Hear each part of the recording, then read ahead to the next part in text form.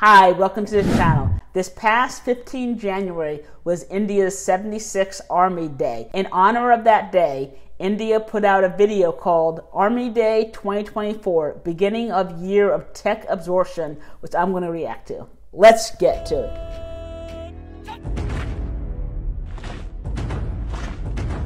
That looks like last year's Republic Day parade in New Delhi.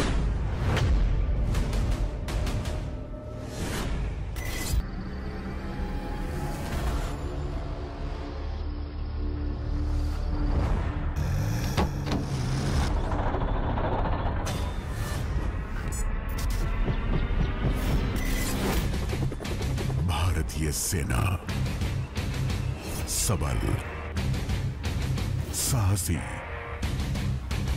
शूरवीर।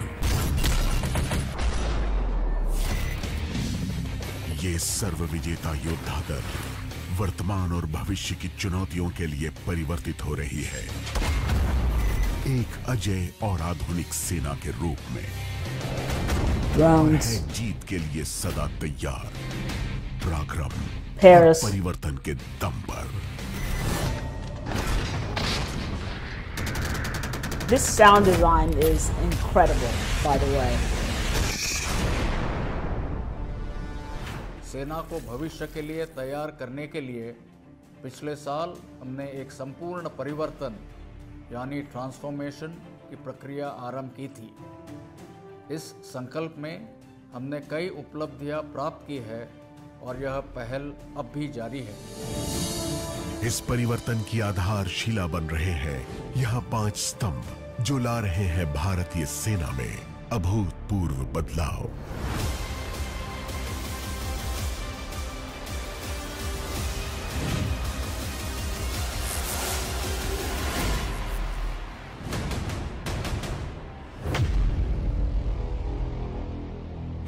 पहला स्तंभ, वक्त से जीतने के लिए सेना चल रही है वक्त से 2 कदम आगे। इनोवेटिव डिजाइन से बढ़ी है क्षमता, टेक्निकल सुप्रीमेसी से आई है निपुणता। Robots, drones, and AI is going to be the future. I mean, that technology is rapidly just getting better and better every day. I can't imagine what it will be like in maybe 50 or 100 years. Modernisation से फैला है कौशल का दायरा।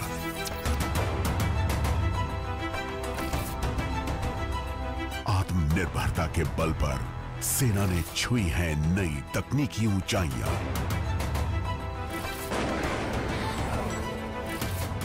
इन संशोधनों से प्रखर हुई है surveillance.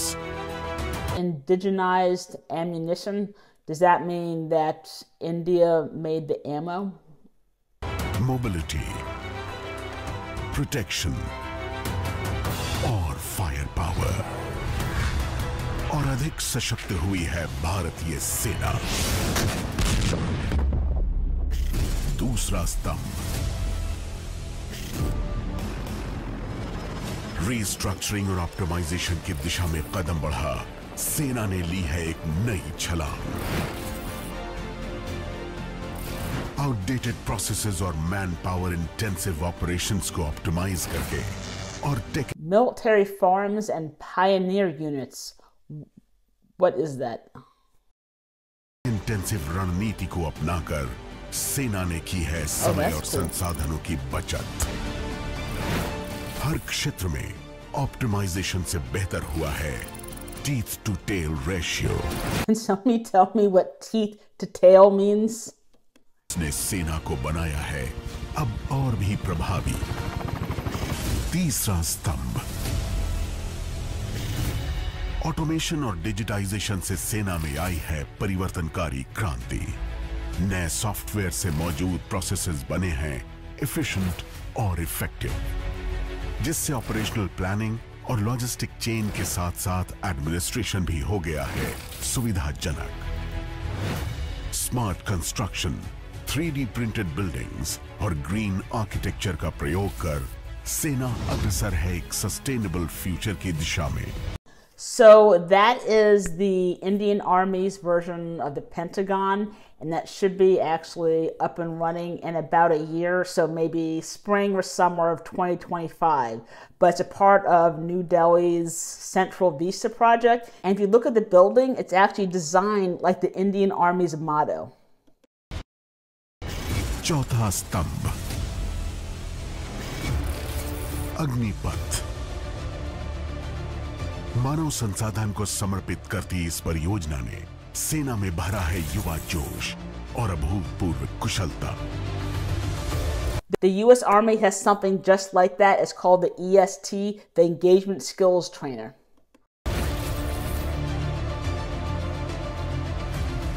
आसान सॉफ्टवेयर ने अग्निवीरों की भर्ती, प्रशिक्षण, आंकलन आदि को बनाया है पूर्णतः निष्पक्ष और पारदर्शी। नारी में अपार शक्ति है, नारी कुछ भी कर सकती है। गत वर्ष नारी सशक्तिकरण के लिए विशेष रहा है और कई नए आयाम नारी शक्ति के साथ जुड़े हैं। रणभूमि हो या खेल का मैदान, भारतीय सेना हर क्षेत्र में अव्वल रही है। पैरा एथलीट्स को समर्थन और सहायता देकर सेना कर रही है हर मैदान फतेह। अपने बहुमूल्य मानव संसाधन को सेना ने दी है एडवांस्ड मेडिकल फैसिलिटीज और बनाया है कॉम्प्लेक्स सर्जरीज को संभव। पांचवां स्तंभ, अखंड भारत की सुरक्षा के लिए भारतीय सेना समझती है सामूहिक शक्ति का महत्व। भारतीय वायुसेना और नौसेना के साथ कंधे से कंधा मिला भारतीय सेना बन जाती है एक दुर्जय दल। अर्धसैनिक और राज्य पुलिस बलों के साथ तालमेल बना सेना ने किया है संयुक्त क्षमता का विस्तार। कॉमन प्रोक्योरमेंट और जॉइंट लॉजिस्टिक नोड्स के अलावा पीएम गति शक्ति और डिफेंस इंडस्ट्रियल कॉरिडोर जैसे साझा प्रयासों से सेना देश की प्रगति में भागीदार बनी है।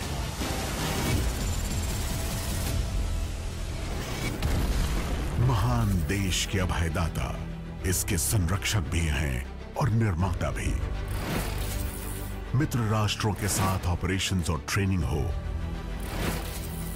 या मल्टीनेशनल इवेंट्स में भागीदारी, सेना ने देश का गौरव बढ़ाया है। The Indian Army and military does do a lot of joint training exercises with a lot of countries, and I know the U.S. Army does joint training with India every year. I think it's called like Operation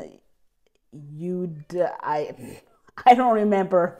If I figure it out, I'll put it on the screen. And if you did notice, but Maldives is one of the partner countries that India actually trains with.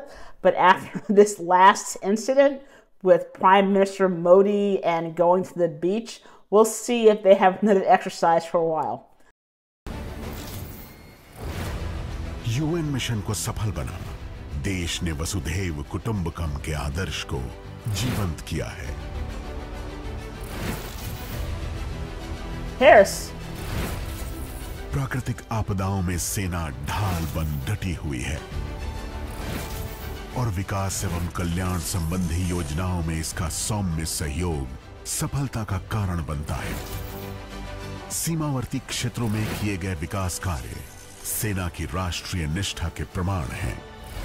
देश सेवा में भूतपूर्व सैनिकों का निस्वार्थ योगदान भी उल्लेखनीय है और भारतीय सेना भी अपने भूतपूर्व सैनिकों, उनके परिवारों और वीर नारियों के उत्थान को समर्पित है। यही नहीं, सेना आने वाली पीढ़ी के लिए निरंतर कार्यरत है। Vidyanjali, battle of minds quiz जैसी पहल ने चिल्ड्रन एजुकेशन और डेवलपमेंट को बहुमूल्य सपोर्ट दिया है। आशा स्कूल्स स्पेशली एबल्ड बच्चों को मुख्य धारा से जोड़ रहे हैं। Specially abled. I do like that term. In the US, we'll say differently abled, special, or special needs. Or a bad name to use would be handicapped. साथ ही सेना समर्पित है एक ग्रीन और क्लीन फ्यूचर के निर्माण के लिए।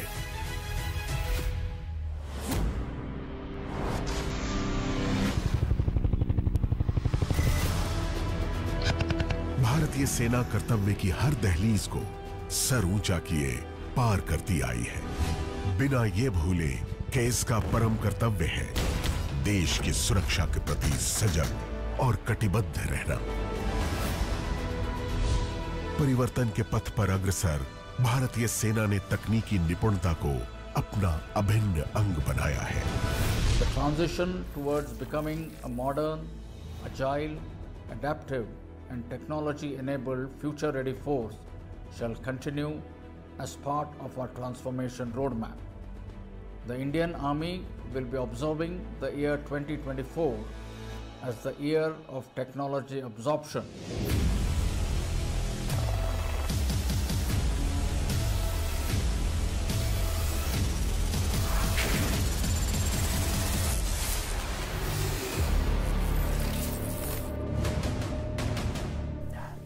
So I know that's not supposed to be a recruiting ad, but those were the vibes I got from it. I think the U.S. Army needs to take lessons from that video, and it really did impress me to see just what India is doing and what they're striving to do in this next year. And I really do wish that more Westerners would actually sit down and watch videos like this. If you did enjoy this video, then maybe you'll enjoy this.